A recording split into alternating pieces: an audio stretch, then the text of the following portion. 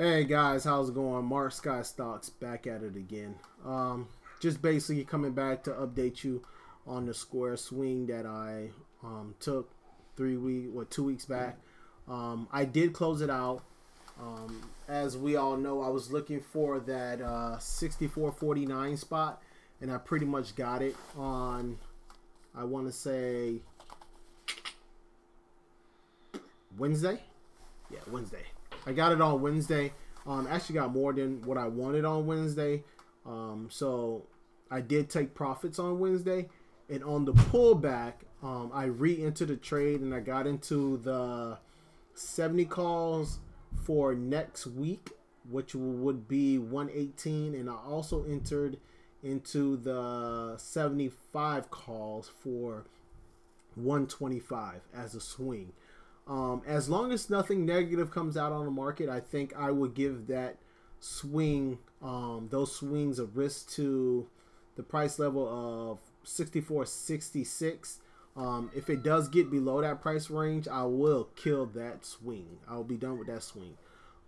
Other than that, I think there's some levels that I'll be looking at, and I would love to see us break, hopefully by tomorrow or Monday, to increase my odds of getting that 70 by next week.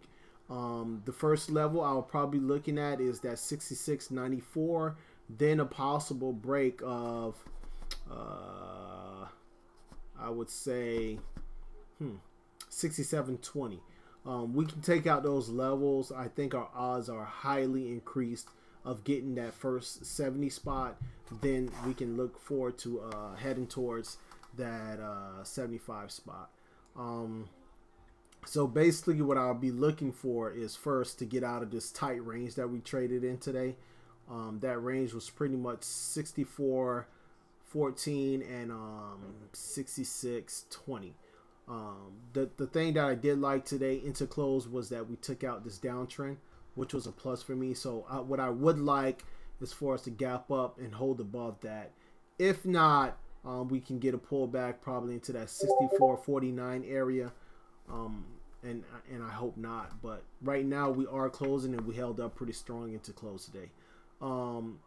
Again, if we do take out 66.91 and then that 66.75 area, then that's when we start having a little room to make a little run. The next spot I'll look for is at 69.40, and then from there I think it's 73.09, 74.22, and then 75.45, which would be the levels that I'm looking at. So that's pretty much the reason why I got into the 70s for next week, because I know if we did get a break and we did push, we'll be going into the 69.40 area.